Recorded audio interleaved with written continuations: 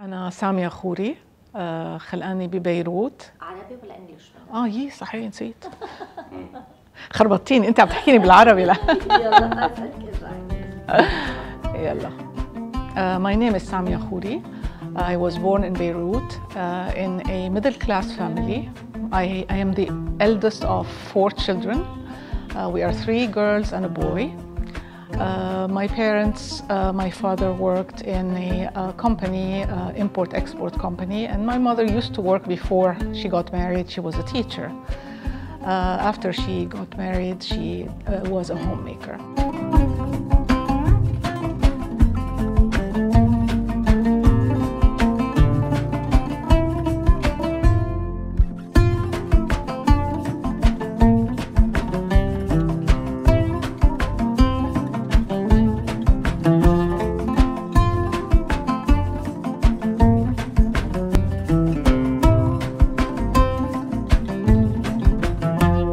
I went to school in a all-girls school, and I was very good in school since the beginning. I was always ranked on the top, at the top of my class. My parents were very encouraging for education. They wanted us all to be educated, and their primary goal was for us to be really highly educated.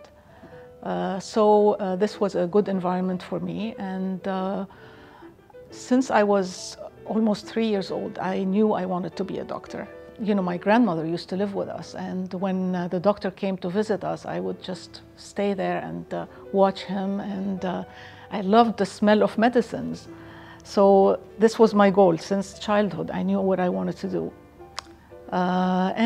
In school, as I said, I did well, and even at the high school, when I took the baccalaureate, I ranked first in Lebanon. So this was very helpful to be admitted to the university later. So you know, my brother and my sisters were all again. They liked school, and we all are very avid readers. So we used to read a lot.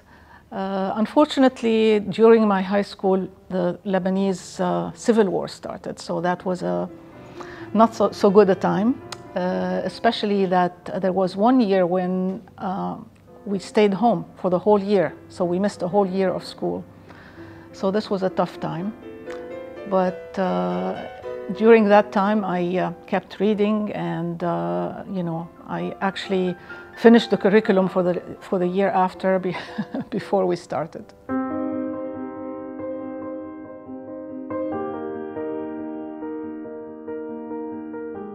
You know, people tend to befriend similar kind of people. So my friends were all, again, people who like to read and who like to study, and so we encourage each other.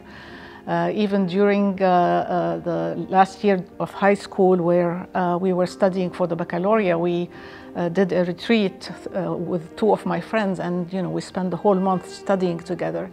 So this is, you know, an important aspect, because you know, friends sometimes can lead you astray, but I had good friends and you know, good supportive family. You know, one of the problems is obviously the situation in Lebanon with the war and the lack of electricity. Sometimes we used to study with a candlelight, and disruptions in the school, disruptions in the curriculum. So these were the biggest problems that we faced. Also, at some point, my father was hit by a sniper, and he almost died. And so we had, you know, some medical issues after that. But against all this, I continued to strive to achieve my goal, which is to be admitted to the American University of Beirut, because I wanted to go to the US and specialize. I received some support from my uncle, other family members, for my tuition at the university. You know, I also got some scholarships while I was at the university, so that really helped.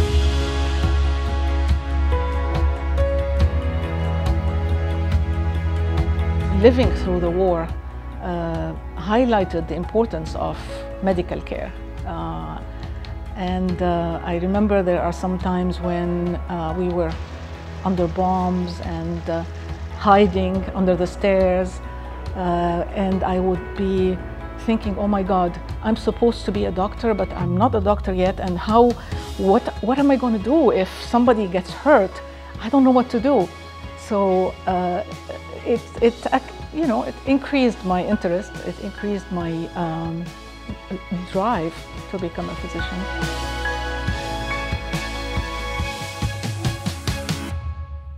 I wouldn't say frustrated. I would say the life is always full of obstacles, and we tend to either, give up, or we can pursue our goals. And I think obstacles are there for us to become stronger. And I don't think there was something that prevented me from going forward.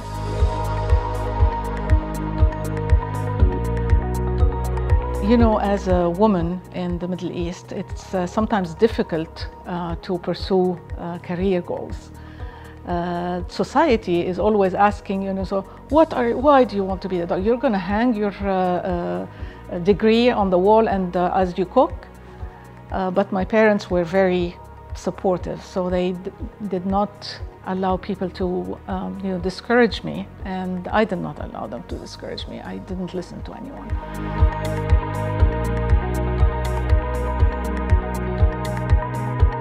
So I did my undergraduate training at the American University of Beirut, where I also obtained my medical degree. After that, I moved to the US, where I specialized in neurology at Case Western Reserve University in Ohio.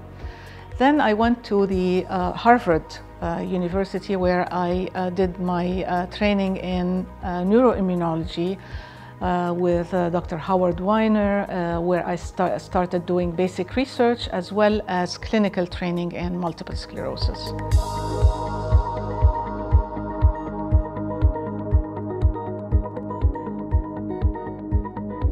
Currently, I am a tenured professor at the American University of Beirut. I am the head of the Abu Haidar Neuroscience Institute and the head of the NAMI and Therese Tommy Multiple Sclerosis Center. My plan is to continue helping patients and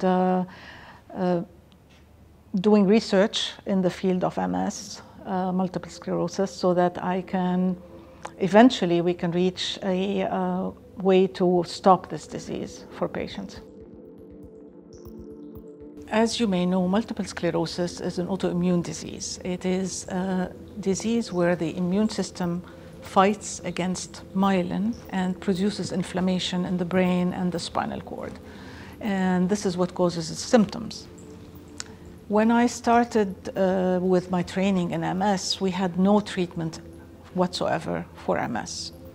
And since then, there have been many achievements and several medications are available. So now we have 18 to 20 new medications that are available for this disease.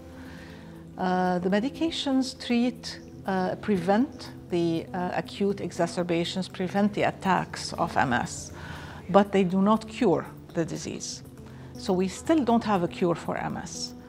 It is considered a chronic disease, so you have to live with this disease. And however, because of these treatments, the patients can live a normal life, and we have extended the period of time where they can live a very productive life. The concentration of research at this time is to find a treatment or to really significantly slow down the progressive phase of the disease. The disease first starts with attacks, relapses, and then after several years becomes progressive. So where there's accumulation of disability that gradually becomes worse and worse without attacks. And this is the part of the disease where we don't have very effective treatments.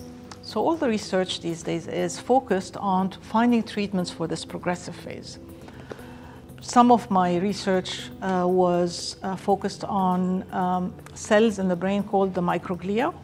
These are the cells that are the scavengers of the brain, so they are the ones that take up the debris and the dead cells, and they protect the brain. And sometimes they become hyperactivated, they become inflamed chronically, and this is what happens in the chronic disease. The microglia become chronically activated, and they cause this persistent inflammation in the brain that causes the progression of symptoms.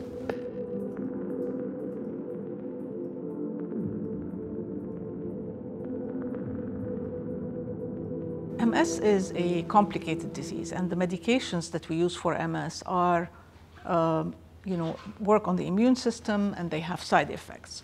So the importance of creating a multidisciplinary center is very high. This is why I created the MS Center here in Lebanon, which is a multidisciplinary clinic where the nurses are specialized, the pharmacist is specialized, all the treating team is specialized to treat these patients. And we see MS and other related diseases similar to MS or other demyelinating diseases so that the patient can get full comprehensive care at the center, including, where we take care of their depression, which is very common in MS. We take care of other aspects of their disease. We refer them for the physical therapy. So the approach is multidisciplinary and it is specialized, which is why I think it's important to have this idea that it needs a specialized treatment center. Similar to having somebody with cancer, you don't refer them to a general practitioner, you refer them to a cancer specialist. I think MS is becoming such a complicated disease with medications that are very difficult to handle sometimes, so that we need specialized care.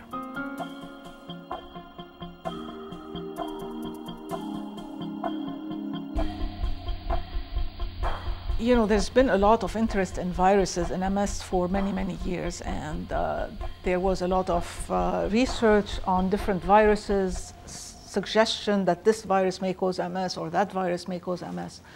But eventually it looks like there is a high likelihood and the risk of MS becomes higher if somebody has contracted Epstein-Barr virus, so the virus that causes mononucleosis.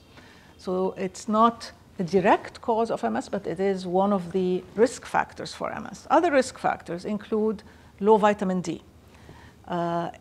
And one of the things that we have been doing since I came to Lebanon is to raise awareness about the importance of vitamin D.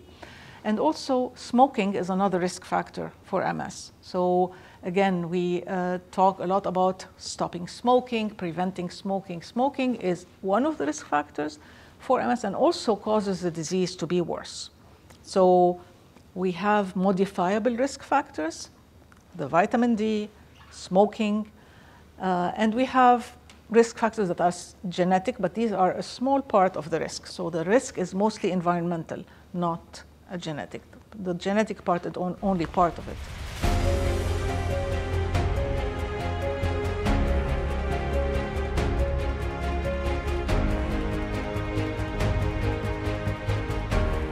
من الأبحاث اللي بلشناها بالسنتر عنا هي عن الفيتامين دي.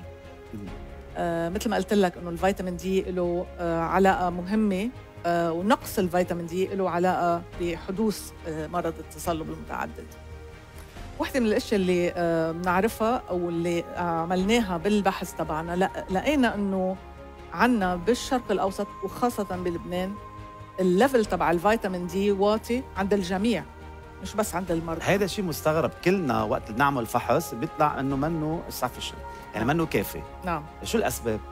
عندنا بالجينات تبعولنا ما بنقدر نعمل فيتامين دي. بتعرف مثل ما بتعرف الفيتامين دي بينعمل بالجلد لما بنتعرض للشمس. مع انه نحن يعني بلد الشمس مزبوط، بس نحن ما بنقدر نعمل الفيتامين دي مزبوط. كل العالم عندها نقص بالفيتامين دي، بس اللي لاحظنا انه مرضى التصلب المتعدد عندهم الليفل تبعهم اوطى بكثير من الباقي العالم، باقي الناس. وواحدة من الأشياء اللي كنا عم ندرسها بهذا البحث هو شو علاقة الفيتامين دي ليفل بالتفكير. وعملنا دراسة عطينا البيشنتس اللي عندهم نقص بالفيتامين دي والبيشنتس اللي عندهم منيح الفيتامين دي. عملنا مقارنة بعد 3 أشهر من ما رجعنا لهم الليفل للي عندهم نقص، رجعنا لهم الليفل الطبيعي، لقينا إنه تحسن التفكير، سرعة التفكير والذاكرة تحسنت. هيدا كان شيء كثير مهم، إنه لقينا إنه الفيتامين دي بيساعد على محافظة على الكوجنيشن.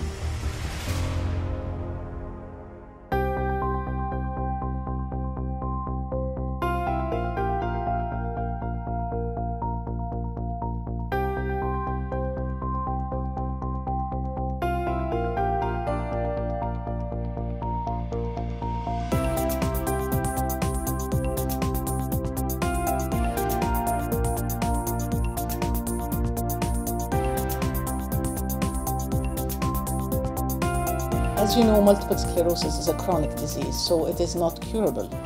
However, when I started in the field, we had absolutely no treatments.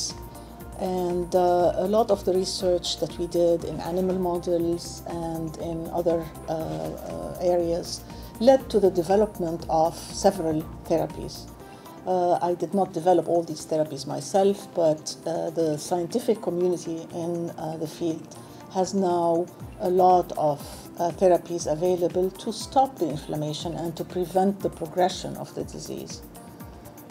So I think this is an important milestone in this field.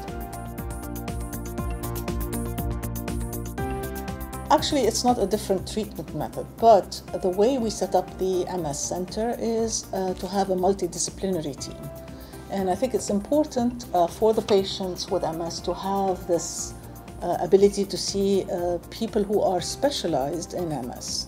So we have the nurses who are specialized, the pharmacist, even the social worker is dedicated to seeing patients with MS. So I think the approach to the disease is a little bit different. And also the integration of research and clinical care is very important. Research is part of the evolution of the care for the patients. And the patients appreciate this and they like being involved in research related to MS.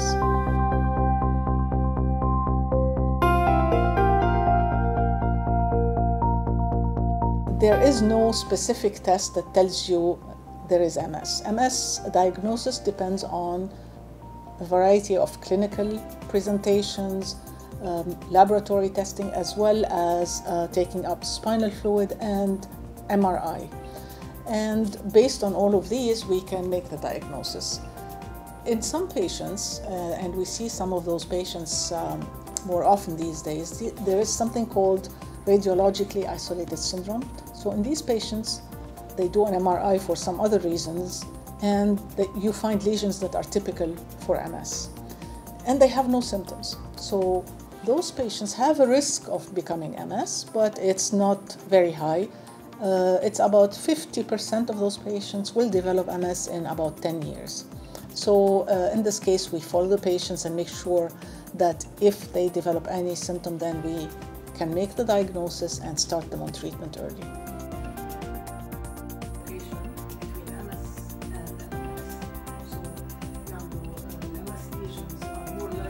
As you may be aware, the brain in humans contains cells that are called neural stem cells. And these cells are supposed to restore or regenerate some new neurons and other cells of the brain. However, what we see in MS is that these cells don't do their job, they don't proliferate and replace other cells. So some of the research that I did was to try to determine how the inflammation is preventing the stem cells from regenerating and correcting the deficits. I think this is an area that is actively being investigated by many people in the field, and eventually, when we find out how to trigger the cells to replace neurons, it will be a very important discovery.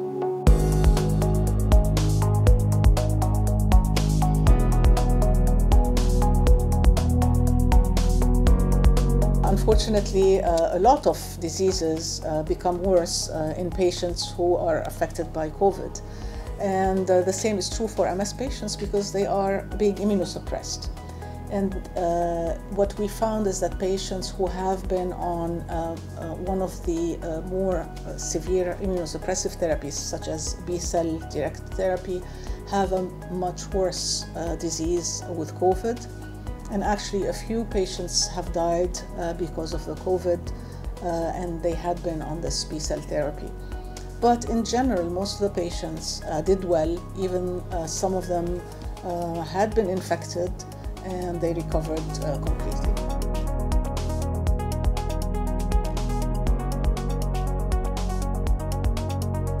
The interaction between the stem cells that we have in our brain and the immune system is very important. And some of my research focuses on this, and we found that the immune cells can impair the ability of the stem cells to make new cells and to repair.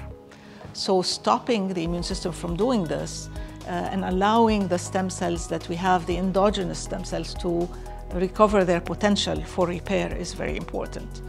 And we noticed that some patients have a better potential for repair than others. So some patients have attacks, they have functional deficits, but they recover much better than others. And we're really investigating the difference between people who have a lot of good repair potential versus those who don't have this repair potential. There's a lot of interest in stem cells, and every time people hear about stem cells, they think that this is the cure-all of all the diseases. And there are some people who are taking advantage of this and telling people that, you know, we have stem cell treatments and you can be cured. And it's only a money-making proposition because there aren't any actual treatment that cure the disease at this point.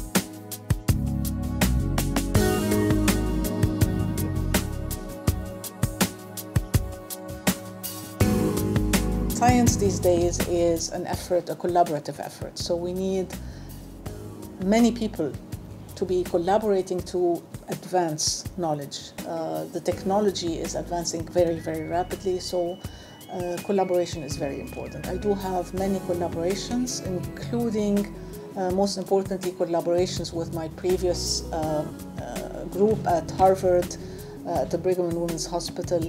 I have collaborations with the National Institute of Health and with people in Europe, in Lyon, France, in Barcelona.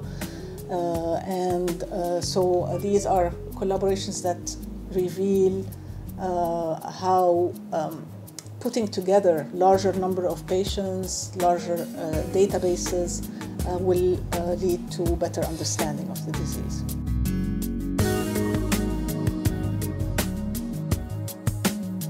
Our research shows in Lebanon we have like 89% of the people are positive. So, but in MS patients it's 99.9%. So there is a push now to try to find a vaccine for this virus as a way to prevent the disease. I wouldn't say it's invented. I mean, you know, we're applying a way to treat patients, which is the multidisciplinary approach. And also another thing that I applied when I started this MS center is to include research in patient care. So it's not separated. It's, you know, the team that takes care of the patients and the team that does the research are cooperating. And the patients, we have a longitudinal cohort now, which is called AMIR. It includes almost 2,000 patients that we have been following now for 10 years. And all of the, most of the patients agree to participate in this research. So they feel, actually our patients feel that they are home. One of my patients wanted to, can you build a hotel here so that we can live here? So this is the importance of creating this environment where they feel they are contributing to research, because that will help them in the end, and they also get treated and taken care of.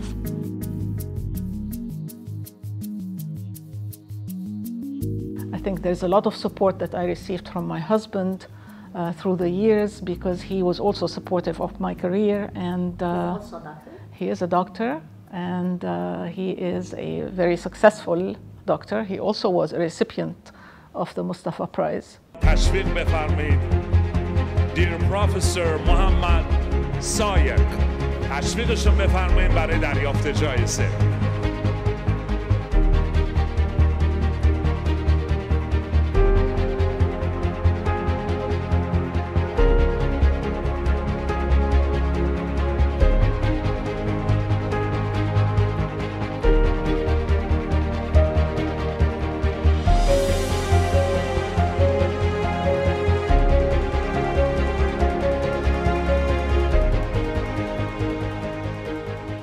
As we, during our career, actually, it's very interesting. We would sit at the dinner table, and you know, our kids would hear us discuss, you know, scientific projects. So they have grown up discussing, listening to the, you know, whatever projects we were doing. And interestingly, my husband is a nephrologist. He's a transplant nephrologist, so he's also in the field of immunology. So immunology of kidney diseases. So I'm in the immunology of the CNS. So we had a lot of collaborative work together. We published several papers together. And we benefited from, you know, knowledge in his field to my field, etc. So I think it was a very fruitful, lifelong collaboration that has been essential to our growth. Both to his growth and my growth. And also, we would, you know, like if I wrote something or I write a grant and say, can you read this for me? Do you have any suggestions? Or he would do the same, let me read this paper. So it's a very important part of our growth and scientific career together. Yes, she is also a physician. And she's, this year she will be starting her research projects also during her specialization.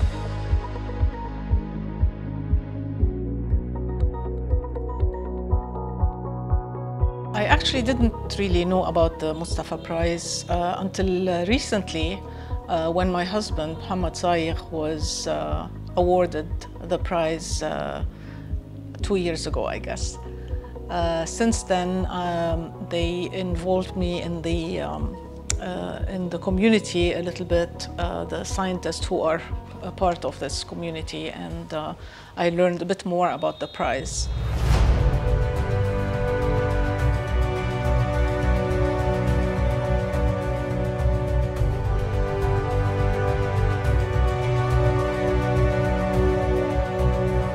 Well, I guess it's important for Lebanon to be represented in this award, because we have a tendency to export our brains to other countries, and you know, people are very successful everywhere else.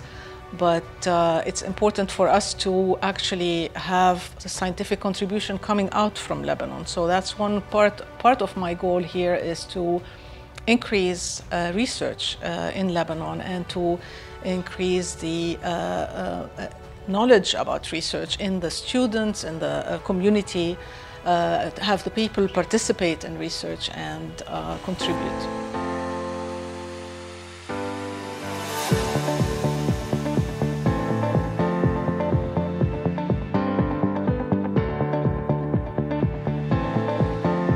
I think the most important thing is creating collaborations among scientists in the region. We need to have a lot of collaborations, because science these days is not an individual effort. It is a group effort. So scientists have to come together and do more important research, more significant research. So I think it's important for the region to have all the scientists come together and start collaborating. For the students, part of the award is to fund some student projects. So that would be important also to support a fellowship or a project for a student.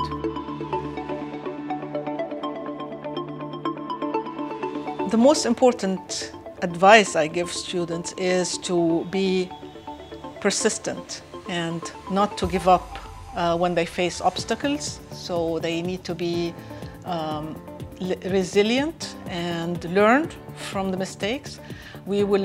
During our life, we face a lot of rejections. You know, we apply for a grant, we don't get the grant. We send a paper, it gets rejected. So that's part of the growth. That's part of getting better. And so it's important to be resilient and to be persistent to achieve the goals.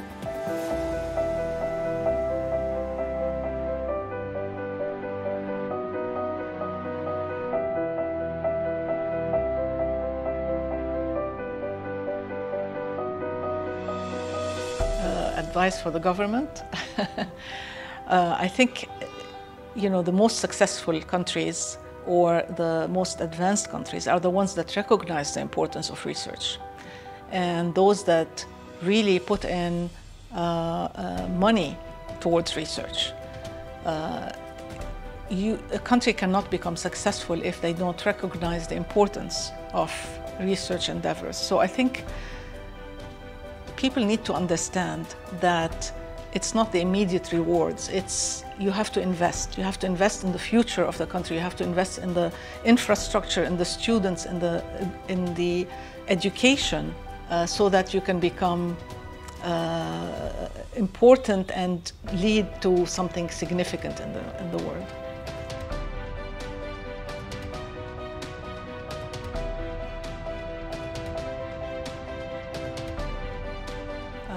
As I mentioned before, so nothing gets done without collaboration. I have continued collaborating with my group at Harvard. I have a lot of collaborations with people at UCSF, with people in Spain, in Barcelona, in people in France, in Lyon. So we have multiple collaborative efforts ongoing. Also we collaborate with the MENAC-TRIMS group, which is a group in the MENA region, where all the people who are interested in MS come together. So we do have a lot of ongoing collaborations that help push forward the treatment of this disease.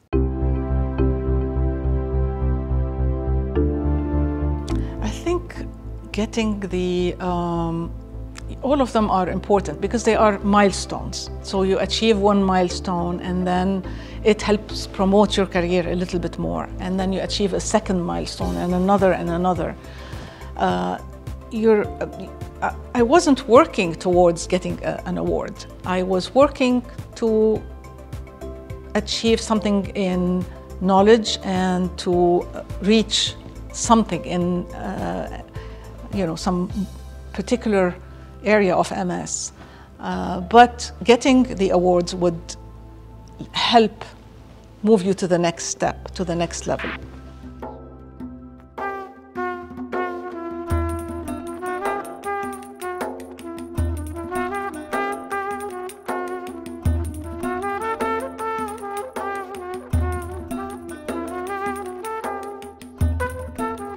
So I have received the Alpha Omega Alpha Honor Medical Society membership. I was also a recipient of the Kuwait Prize, International Prize for Immunology Research. I received the Gold Award for AUB Alumni Association. More recently, I have received the King Salman Prize for Disability Research. I was also given a chair at Harvard, the Jack Sadie Breakstone Professorship at Harvard. This is called the Harvard Chair that I received for 25 years of service at the Brigham and Women's Hospital and Harvard Medical School.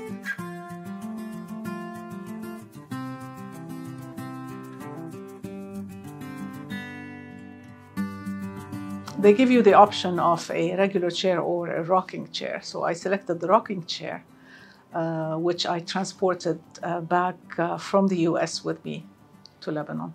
No, except that I was worried that it will be injured or destroyed during the transport, but actually it was fine and nothing happened to it.